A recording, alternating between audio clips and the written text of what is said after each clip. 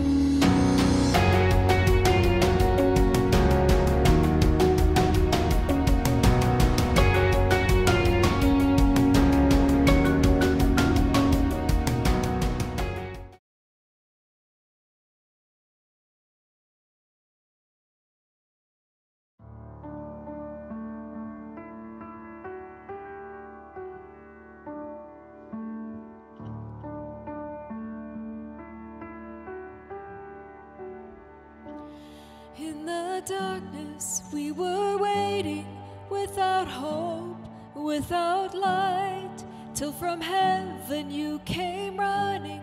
There was mercy in your eyes to fulfill the law and prophets. To a virgin came the word, from a throne of endless glory to a cradle in the dirt.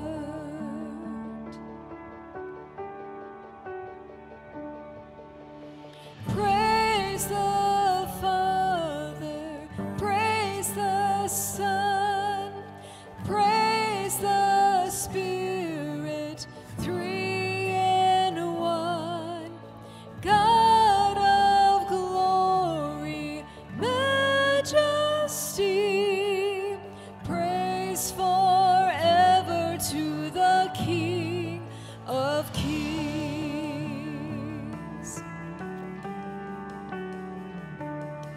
To reveal the kingdom coming and to reconcile the lost, to redeem the whole creation. You did not despise the cross, for even in your suffering you saw to the other side, knowing this was our salvation. Jesus, for our sake you died.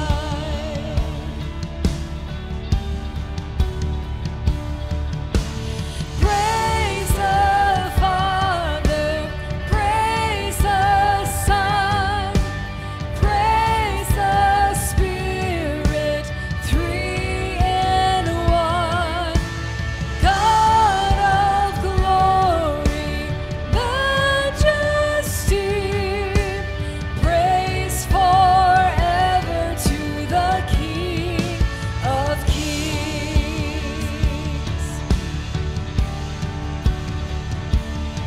In the morning that you rose, all of heaven held its breath, till that stone was moved for good, for the Lamb had conquered death.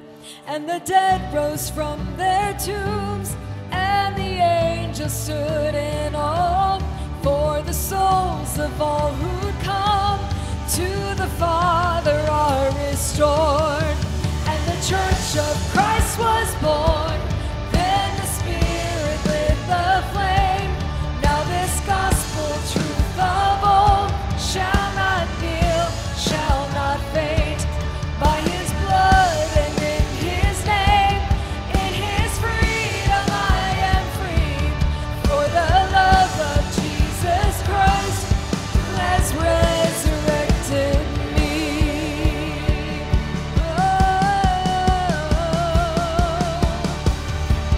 Praise the Father, praise the Son, praise the Spirit, three in one. God of glory, majesty, praise forever to the King of Kings. Praise forever to the King of Kings.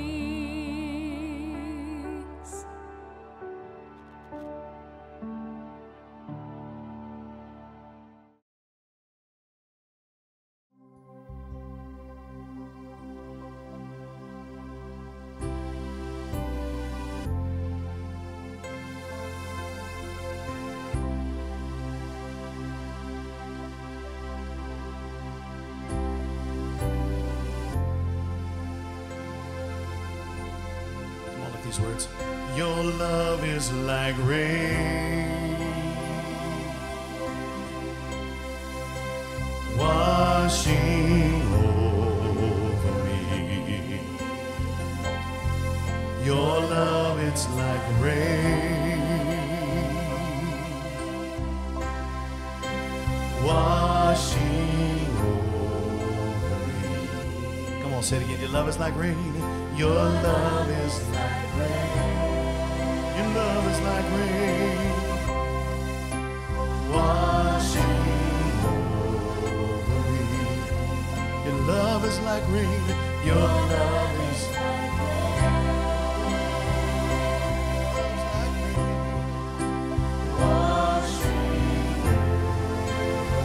Come on, say it again. Your love is like rain. Oh, your love is like rain. And it's washing over me.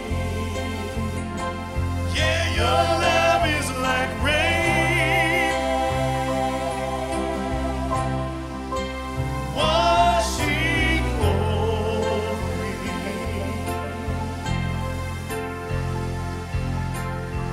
I speak your power over earth and heaven. I speak your power over hell and beyond. Yeah, I speak your power over all my family. I speak your power over all that's. Come on, sing it. I speak your power. I speak your power over earth and heaven. I speak your power over hell and beyond. I speak your power over all my family. I speak your power over all that's. Your love is like rain. Washing over me. Your love is like rain. Washing. Come on, say it again. Your love is like rain. Oh, your love is like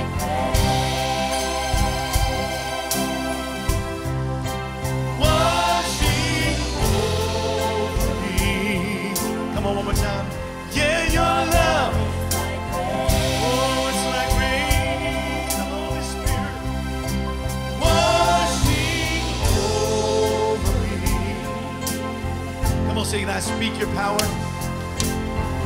I speak your power over earth and heaven. Yeah, I speak your power over hell and beyond. Well, I speak your power over all my family. I speak your power over all. Come on, sing it. I speak your power, yeah. I speak your power over earth and heaven. I speak your power over hell and beyond. I speak your power. I speak your power over all my family. I speak your power over all. Come on, your love is like rain. I speak your power over earth and heaven. I speak your power over hell and beyond. I speak your power over all my family. I speak your power. Come on, sing it. Your love is like. I speak your power over earth and heaven. I speak your power over hell and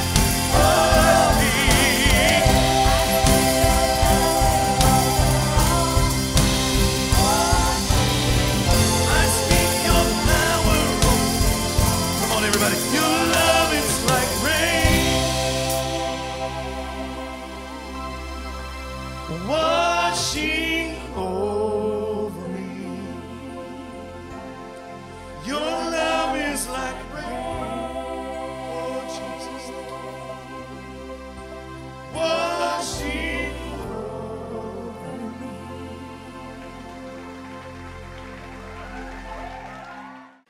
You don't have a ton of things in common with God, but there is one thing. You speak. So does He. God spoke light into existence with His words. I wonder what you could speak into existence with your words this week. I wonder what kind of love you could speak into your marriage that feels like it's in neutral. I wonder what kind of courage you could speak into the heart of a child who's hurting. I wonder what kind of peace you could speak into your broken friendship. What kind of hope you could speak into your own weary soul. I want you to know that the most powerful words you're going to speak this week is probably not going to be on a stage or a conference call or closing the deal with a client that you want. The most powerful words you're going to speak is probably just with 1 or 2 people listening, maybe 0. It's totally possible that the most powerful sentence you'll say this week is a thoughtful text message that you send to a friend who's walking through the valley of the shadow of death.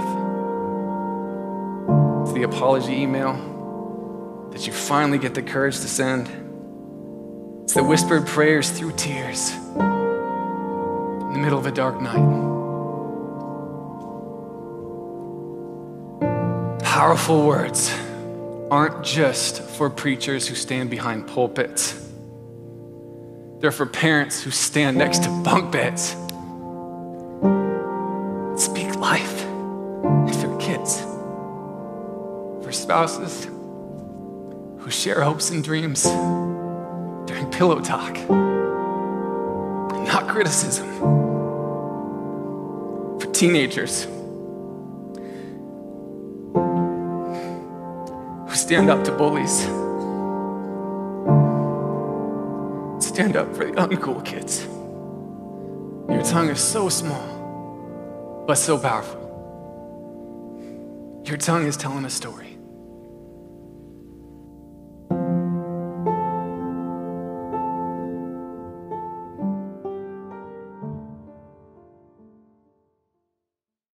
Wow, hadn't this been a great worship service? You know, I'm really excited about today's message. You guys are in for a real treat this morning because today we have an amazing guest speaker that has been speaking powerful words of wisdom into my life for almost 41 years.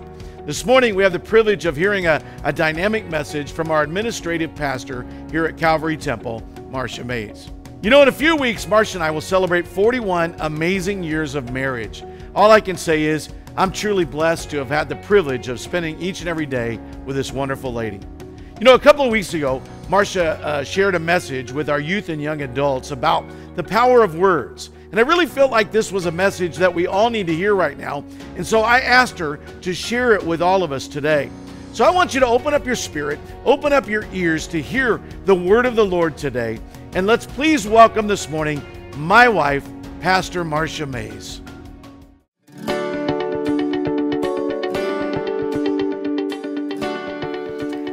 Thank you for joining us today. It is an honor for me to share a few words with you this morning. And I chose the text James chapter 3, verses 1 through 12, and I like it in the NLT version. If you have your Bible at home, read along with me. Dear brothers and sisters, not many of you should become teachers in the church, for we who teach will be judged more strictly. Indeed, we all make mistakes, for if we could control our tongues, we would be perfect and could also control ourselves in every other way.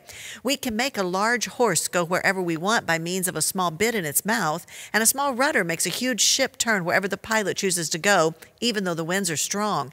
In the same way, the tongue is a small thing, and it makes grand speeches, but a tiny spark can set a great forest on fire. And among all the parts of the body, the tongue is a flame of fire. It is a whole world of wickedness, corrupting your entire body. It can set your whole life on fire, for it is set on fire by hell itself.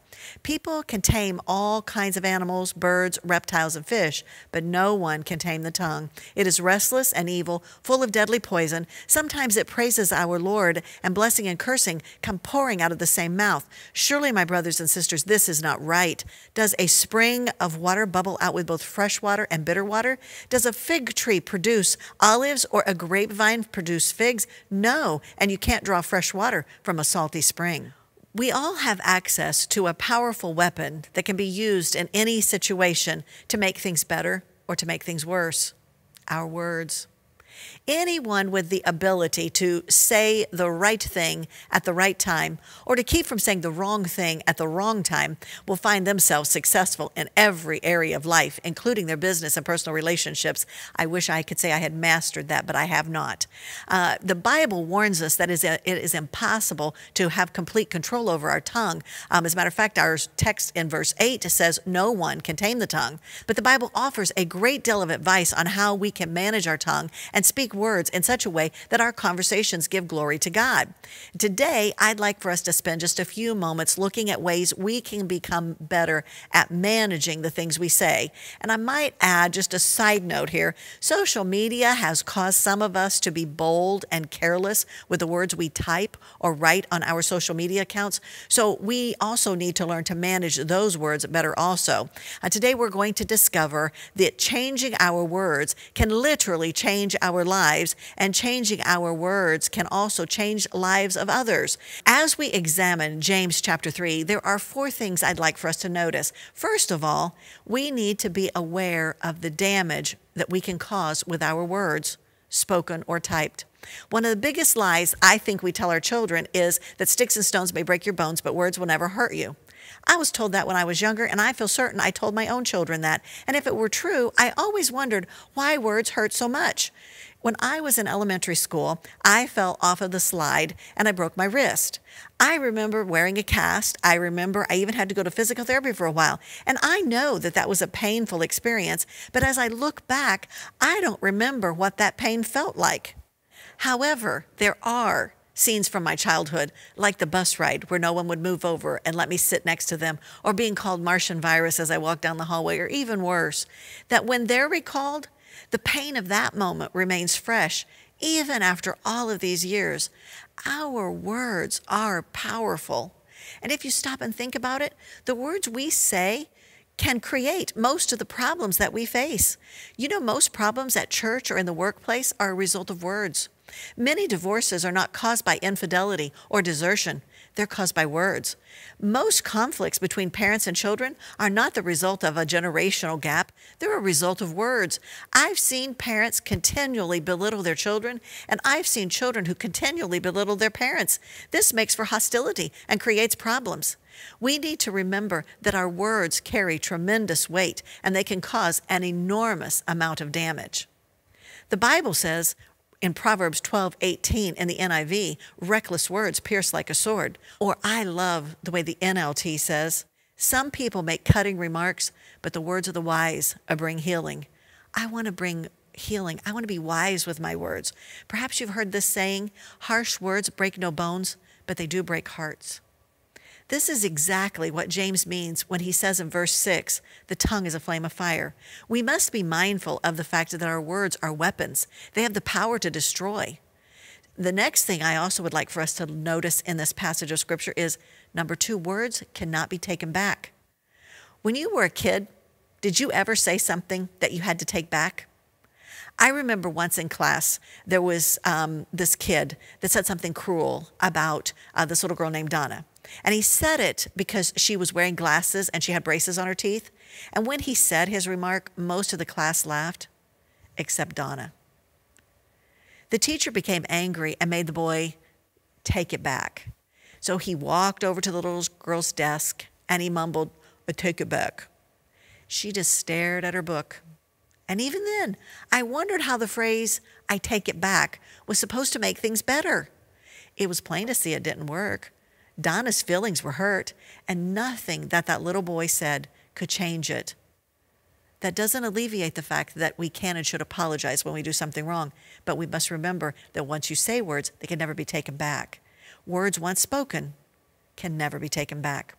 You know, I'm reminded of this story that I heard a long time ago. It's about a story about a Haitian woman who had spread malicious gossip about a neighbor. And in confessional with the priest, she confessed that sin. And she asked the priest, what could she do to make it right? He told her, pluck a chicken and place a feather by the gate of the house of each person with whom she had shared the gossip, and then report back to him the next day. She went and did this. And when she came back, he said, now, go to each house and pick up the feather that you left there. The lady looked at him and she said, that's impossible. By now those feathers have blown all over town. And the priest said, and so have your words. Our words are powerful. I have a pastor friend that tells a story of flying from Salt Lake City to St. Louis. He was flying Southwest Airlines, which allows passengers to select their seat on a first-come, first-served basis. The flight was full, and an attractive young couple were unable to find two seats together, and there was a vacant seat next to my pastor friend and a vacant seat in front of him. So generously, he offered to take the empty seat in front of him so they could have his seat and the empty one next to it. They thanked him, and they each squeezed into their new seats. But less than 30 seconds after they sat down, he realized he had made a big mistake. These two people were not the happy couple they appeared to be. Apparently, they were in an argument and had been all morning, which they resumed as soon as they sat down, and he couldn't help but hear it. He never quite figured out what the argument was really about, but it stemmed from the fact that she said something he didn't like. And they were going round and round about it. She would say, but I didn't mean it. And he would say, but you said it. She would say, but I take it back. And he would say, you can't take it back. That's how you really feel. And she would say, I wasn't thinking. I was really mad. And he would say, it doesn't matter if you were mad. You still said it. And on and on and on. This went across Utah, Wyoming, Colorado, Kansas, and on into St. Louis, Missouri. He never did figure out what she said, but he had a suspicion that she'll never be able to forget it. Now, obviously, this man could learn a lesson in forgiveness, and I'm not taking sides in their argument, but what I am saying is this. We will save ourselves a great deal of trouble if we will resist saying something mean-spirited in the heat of anger, because the fact is, once words are spoken, they can't be taken back. Another thing I'd like us to remember as we look at this passage of Scripture is your words reveal much about you. Jesus said in Matthew 12:34, in the ESV, out of the abundance of the heart, the mouth speaks. Or I am very partial to the NLT. Matthew 12:34 says, for whatever is in your heart determines what you say. What's that word saying right there? It's saying that whatever's in your heart is eventually going to come out of your mouth. If your heart is critical and cold and bitter, your words will be also. James says in verse 12, does a fig tree produce olives or a grapevine produce figs? No, and you can't draw fresh water from a salty spring. Our words reveal our character.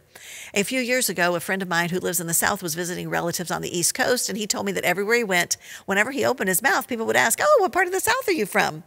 Now, he wasn't aware of his accent, but every time he spoke, he revealed to others where he was from. Our words work the same way on another level. Just as your accent reveals where you are from, your words reveal the state of your heart. Listen to this verse from Ecclesiastes chapter 10, verses 12 through 14. A fool is consumed by his own lips. At the beginning, his words are folly. By the end, they are wicked madness, and the fool multiplies his words. Our words betray us, and we must remember that they reveal our true character. Again, I'm reminded of Matthew 12:34 that we spoke of earlier in our conversation. Out of the abundance of the heart, the mouth speaks. Whatever is in your heart determines what you say. But you know, fortunately for us, the Bible also teaches us that there is a way we can change what we are revealing with our words. Because the fourth thing I want us to look at today is changing your character begins with changing your words.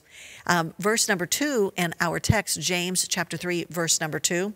Indeed, we all make many mistakes. I'm glad the Bible recognizes that I make many mistakes. It goes on to say, for if we could control our tongues, we would be perfect and could also control ourselves in every other way. Do you have trouble controlling your tongue? Do you want to be a better person, a better Christian?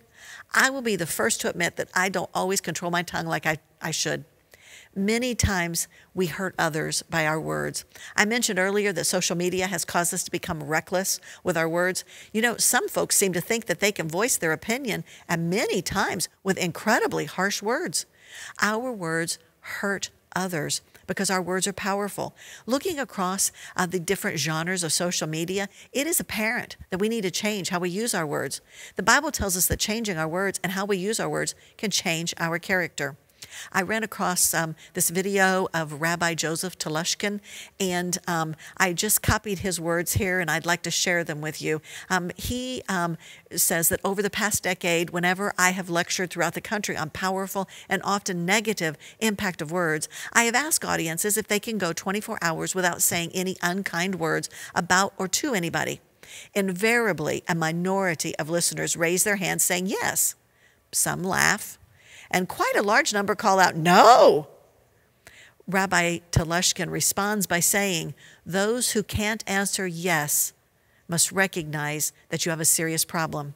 If you cannot go 24 hours without smoking, you're addicted to nicotine. If you cannot go 24 hours without a drink, you're most likely an alcoholic. Similarly, if you cannot go 24 hours without saying an unkind word about others, then you've lost control of your tongue. Many of us need to heed the words found in Psalm 141:3. Take control of what I say, O Lord, and guard my lips. You know, psychologists say that if you will change the words you use to describe your emotions, you can change the way you feel. If instead of saying, I am furious with you, you say, you know, I'm a little annoyed, you'll be able to better control your anger. Because Proverbs 15:1 in the NLT says, a gentle answer deflects anger, but harsh words make tempers flare. I'm going to repeat that again. Proverbs 15:1, a gentle answer deflects anger, but harsh words make tempers flare. You know, that may seem simplistic, too easy to be true, but it's worth a try. I know, because it's worked for me. Using softer words to communicate anger not only helps you control your emotions, it helps the other person control theirs. Let me ask you this morning, what do you think is more effective? Saying to someone, you know, I'm a little annoyed, or saying, I'm so mad at you, you stupid idiot. You know, the answer I think is kind of obvious. You have a better chance of salvaging the situation if you use the softer language. Changing your character begins with changing your words. As we were speaking about Rabbi Joseph Telushkin earlier, he also proposed several years ago, he proposed an annual Speak No Evil Day. Eventually, Senator Connie Mack from Florida introduced a resolution to the Senate that would designate May 14, 1996 and May 14, 1997 as Speak No Evil Day. The resolution would establish such a day, requesting that the president issue a proclamation calling on the American people to eliminate all hurtful and unfair talk for 24 hours, transmit negative information only when necessary, monitor and regulate how they speak to others, strive to keep anger under control, argue fairly, and not allow disputes to generate into name-calling or other forms of verbal abuse, and speak about others with the same kindness and fairness that they would wish others to exercise when speaking about them. You know, sadly, that resolution was referred to committee, which is where all good bills go to die. In other words, the resolution never became official. You know, I don't know about you, but I think that resolution should be resurrected today. Looking around at our world today, we certainly could benefit from a Speak No Evil Day. I believe a Speak No Evil Day could plant the seed of a more permanent shift in our consciousness. It would hopefully touch everyone from journalists, politicians, activists, teachers, ministers, businessmen, to mothers, fathers, brothers, sisters, sons, and daughters. Simply stated, we should all do two things. We should decrease the number of bad things we say and increase the number of good things we say. This formula will help us manage our tongue. Remember, though, that James warns us that no man can tame the tongue. Only with the help of the Holy Spirit can we do so. So what that's telling us this morning is that we're going to fail. We're going to fail in this area. But we don't need to beat ourselves up. We just need to keep trying. Just get back up. Say, today is a new moment. I'm going to try again. The tongue is powerful, and we are a work in progress. So I challenge you, remember, our words are powerful. We must use them for good. Make it your goal to control your tongue instead of allowing your tongue to control you. The whole point I'm trying to make today is that we have the potential to do great good with our words or great harm. Our words are a powerful weapon. The potential good and the potential harm is not only directed at others, but at ourselves. I made this statement at the beginning of this message. We all have access to a powerful weapon that can be used in any situation to make things better or to make things worse. Those are our words. 1 Peter chapter 3, verse 10 in the NLT says, if you want to enjoy life and see many happy days, keep your tongue from speaking evil and keep your lips from telling lies. The message from God's word is so plain. Change your words and you can change your life. Change your words and you can change the lives of others also. Can it be that simple? Yes, it really can. Looking at this world we live in today, it's obvious that we need to be reminded over and over and over the power of our words. Will you join me in striving to place more thought into your words and attempt to say more positive things than negative and resolve to honor others with your words? Because that would be pleasing to Jesus. Again, it's been a privilege today to share with you what the Lord has laid on my heart. And as we close today, I'd like to just ask you, if you're watching this morning, if you don't know Jesus as your very best friend, if he's not number one in your life, you can change that right now. It's very simple. You can say right now, Jesus, I just surrender my whole life to you. I've made a mess of it. And I just am asking you to come and take away all of the hurt, all of the pain, take away all of the sin in my life. Fill me with your joy and your peace. Reign in my life and be my very best friend. It's really that simple. And this morning, maybe you're watching and the words that I spoke had a powerful impact on you. Maybe you're recognizing that maybe you don't care for the person that your words portray you to be, and you want to make changes. That can be also very simple. You can just simply say, Jesus, help me to control my tongue. Help me to say more positive things than negative. I want to be a person of character and integrity, and I want to use my words in a positive way. You know, that's very simple. You can ask Jesus for that. And then the last thing that I would like to pray about today is that I want to encourage you with is that maybe you're watching this morning and someone has hurt you with their words. And you're just harmed. Your heart is hurt this morning because of words that have been spoken to you. And I want to encourage you this morning that God made you in his image. He loves you with an everlasting love. And if you ask him to heal you and mend you of those hurts, he will. And so this morning, would you just pray with me? Father, today, I'm so thankful again for this precious opportunity. I pray, Lord, that you would save those that need to be saved, that you would help those of us that need to do a better job with controlling our words. Help us to do that. And for those of us this morning that are watching that have been hurt by words, heal and mend their hearts. In Jesus' name we pray. Amen. Again, thank you for spending your morning with us here at Calvary Temple. God bless you and have a great week.